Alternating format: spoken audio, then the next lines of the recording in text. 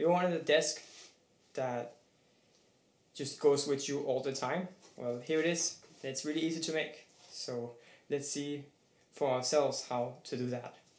So I made a video a day or two ago about how this nomad art satchel, like what I really liked about it was the fact that it became this item that you could just have at the hip, and then you would basically have a desk that you then you draw from.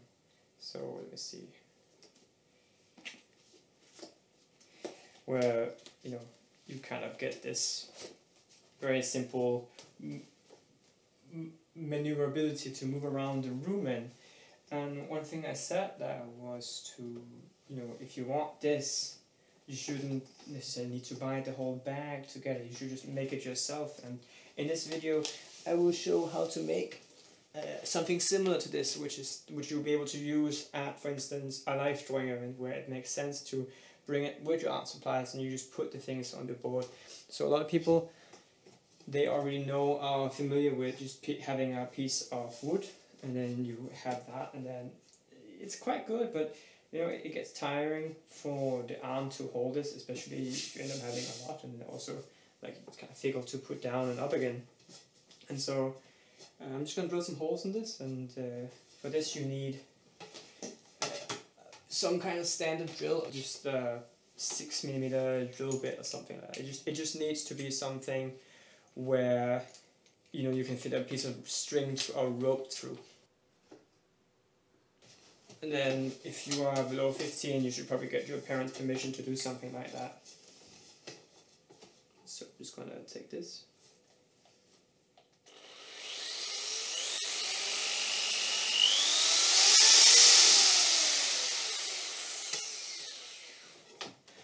And since this is not something that will be watched, we're not too scared of having a bunch of splinters going on.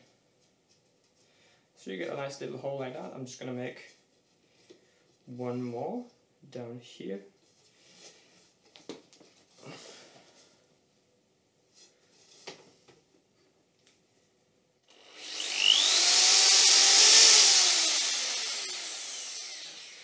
And this time I'm just going to turn it around and see if I can drill through from the other side, since now I have a hole through.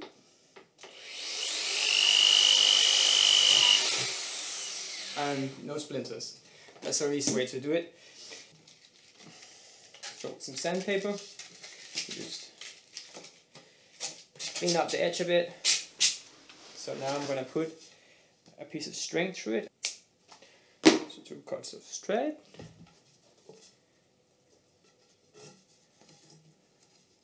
I'm just going to do a simple knot here.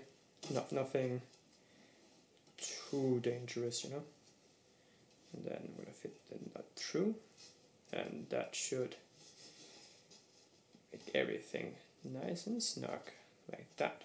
And this won't go anywhere. The same will be done over here. So these are my 2 hoops. Just going to bring this one through as well. What I'm going to do is I'm going to take this camera strap I have, a leftover camera strap I have, and that would be pretty sweet. So now I have this.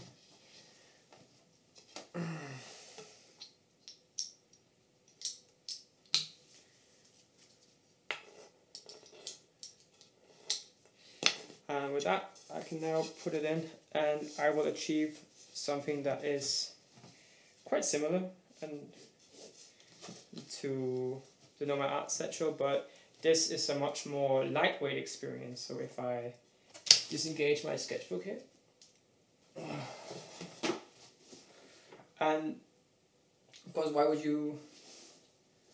do this when I already have the nomad? And that one thing is that if I only need this function from the bag, then the bag is actually very thick and heavy and not really delivering much more. This I will be able to fit inside a bigger bag and then get a lot more items in it, basically. And so now I have this. And it's a pretty similar experience. Like, you could then put something on the wood that would make it less slippery, or you could like make a a pencil holder where like you could basically stick in, like you could take some rubber cement or gum and just like that, so you could just like put your pencils in. But most of the cases when you are doing something like this where you are just walking around, say for instance, like the way what this is really useful is a life drawing. So I took my skeleton here and I just draw him, right? Or you can also just picture like if you have a model here, then you know you say, oh okay, cool, like and you draw one angle, but it might be a longer pose. And then you go, okay, well, I'm done drawing from this angle. What you'll be able to do then is to go and, you know, perhaps find a better angle to work from. So you go, okay, cool. And you see that's more like it. So now you will get a better angle. And I think that this is where I really got a lot out of having the Nomad, was to just use it like this, as basically a transportable desk on my hip, basically like this. And it's really simple to make, and I think that since a lot of us already have pieces of wood lying around, I mean, you probably have, maybe you can, if you don't have any wood and you think wood is too expensive in the shops, you can probably just go secondhand and then just like knock a shelf off something, and then you will have your piece of wood. And if you don't have access to a drill, somebody in your neighborhood probably has one. Yeah, that's it. I mean, this is a really simple item to make. I think it's a really worthwhile thing to invest in, to have something proper. And also now you will see that this thing, because it's actually a bit bigger, I can actually rest my whole sketchbook on. Before I had to hold up my sketchbook anyway, so that kind of defeats the point of it. And you can make this any size you want, though I think that if you made it like enormous, then you would probably have a whole new problem.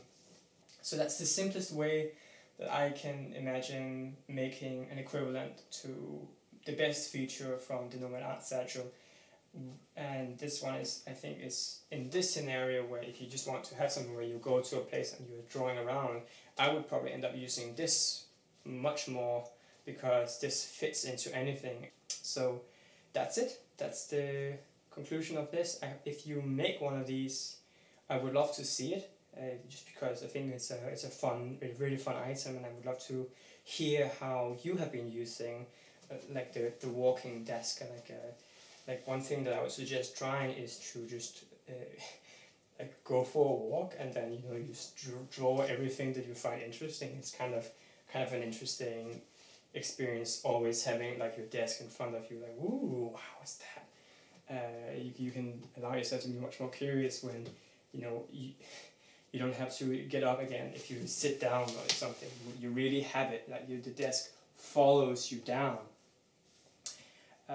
And that's something that I really like when I allow people to borrow the satchel. That was like something that they talked about that they liked, but I don't think necessarily for just this feature and how cheap it is to drill just 2 holes and put a piece of string in, and using a leftover camera strap, or any strap for that matter, I would just make it yourself. So that's it.